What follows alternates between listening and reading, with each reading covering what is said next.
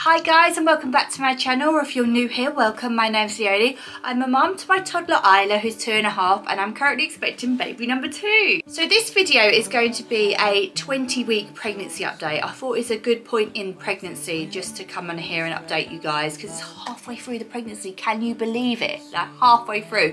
And also here in the UK you have your 20-week autonomy scan to check everything's okay with the baby. So I thought I'd just jump on here and let you know how it's all going. So I have done a first trimester recap, and I will do a full second trimester recap, but I thought I'd just jump on here and let you know where I am so far in the second trimester.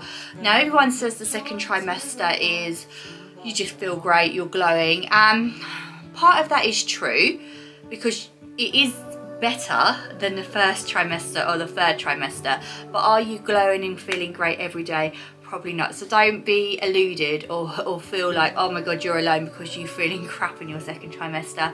I have really good days.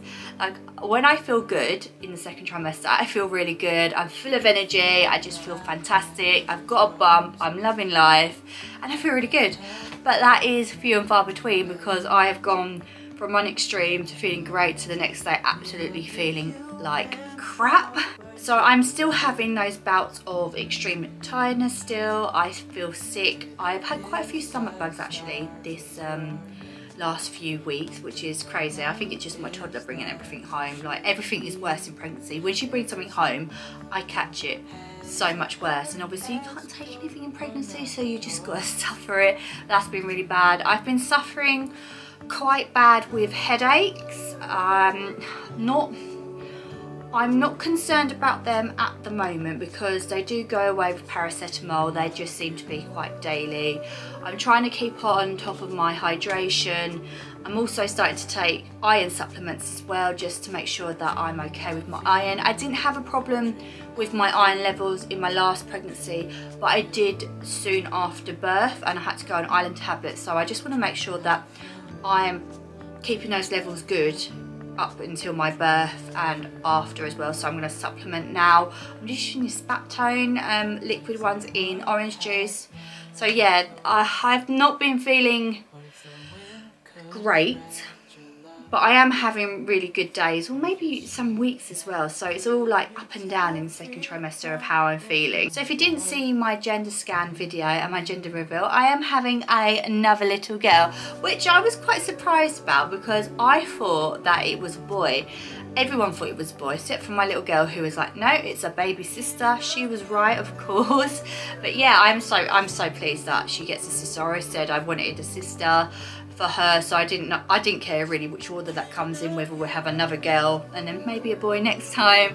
But yeah, I'm really happy, and I can't wait to dress them and have them be all matchy like it's my dream to have 2 little girls. I'm really excited. So the next thing I want to talk about is the placenta and baby movements. I know it's always a quite common question around this time, is when am I going to feel my baby move? People are worried because they get to 20 weeks and they haven't, you know, things like that. It all depends on your pregnancy, how many pregnancies you've had, where your placenta is. So I've got an anterior placenta again, so that's on the outside. I had it with Isla, which can mean that it may take a bit longer to feel baby movements.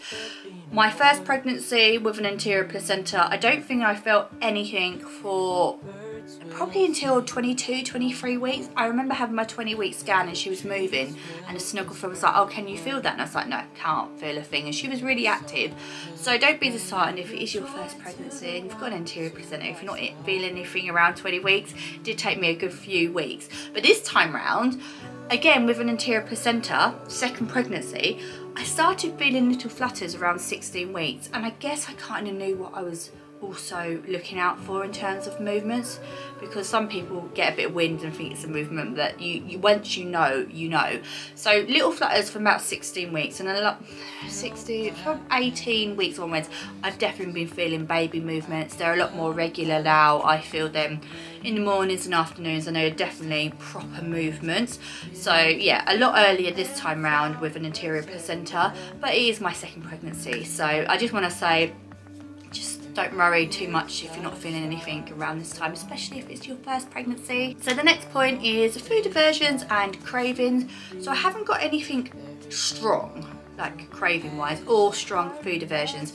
I do feel like I'm going back to having a food aversion to lamb. Had that with Isla. I don't know why it's lamb, but yeah, just something about it, just do not like it. Or meat this time around. I'm not too fussed on like cooked meats, but craving wise, I do feel like this time around I'm craving a lot of orange juice at the moment, and I don't know whether that's because my body's telling me something like I need it because of iron or anything like that, but I would say I didn't get strong aversions or cravings till a bit later on still, so I think I'm a bit early in this pregnancy to get them, but I do feel like there are certain things that I'm starting to either dislike or like. So the next one is my best friend has come out, and that is my pregnancy pillow. Oh, I missed it so much. I had this one with Isla. This is the BB Hug Me pillow.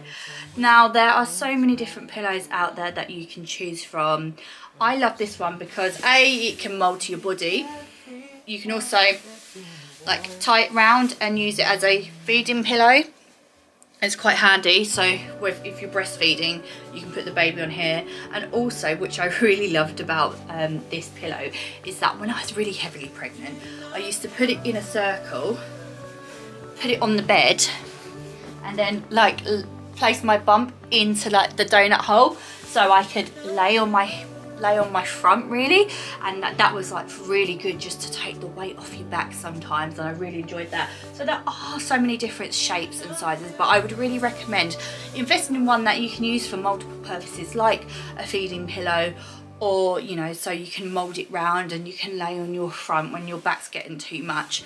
Like, that is something I really do recommend. And something else that I really want to talk to you, and actually there's another thing, as you can hear, I'm getting the breathlessness already. It is a quite common thing in pregnancy about getting breathless, like I just talking too fast or too much, I'm out of breath already, doing anything too overexerting, I'm like, so sorry if I sound out of breath on here, it's pregnancy breath. The other thing I want to talk to you guys about is hormones or pregnancy rage. Now I don't get the hormones where I'm upset or crying a lot in pregnancy, especially postpartum, but I get really bad rage. Like I get so angry, and I can feel that like kicking in already, and I think it's anger, but I've also got really bad, well not bad, but I don't normally suffer with anxiety, and I remember around the second trimester, around this time, I started getting a bit of anxiety in my pregnancy, and it's really weird because I don't know why, I can't pinpoint it, and I think it is just something that can be quite common.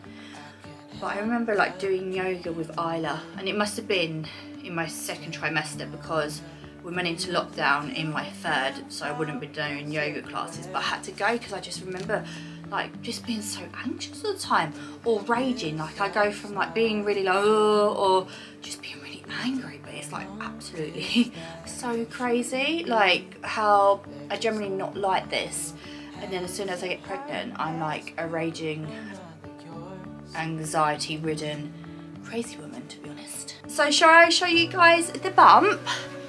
So there you go. I'm wearing some really thick fleecy leggings today. I'm just trying to get on my tiptoes so I can get it in the camera. But baby is a poppin'.